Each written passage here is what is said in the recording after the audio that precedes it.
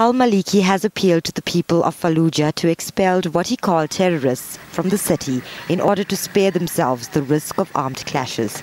Iraqi forces are fighting to dislodge al-Qaeda-linked militants who've taken over parts of Ramadi and Fallujah. Tribesmen in Ramadi have joined forces with the military to counter the insurgents. In Fallujah, disgruntled tribes have sided with the insurgents to fight against the government. The militants want to create a Sunni Muslim state straddling the border with Syria. The capture last week of positions in both cities marked the first time in years the militants had managed to take ground and hold it for several days.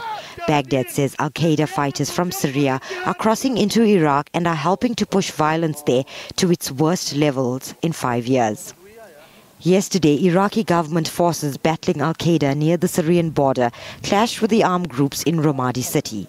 25 suspected militants were killed. Meanwhile, vehicles carrying dozens of families seeking refuge arrived in Kabala, with some locals providing them with food and other essentials.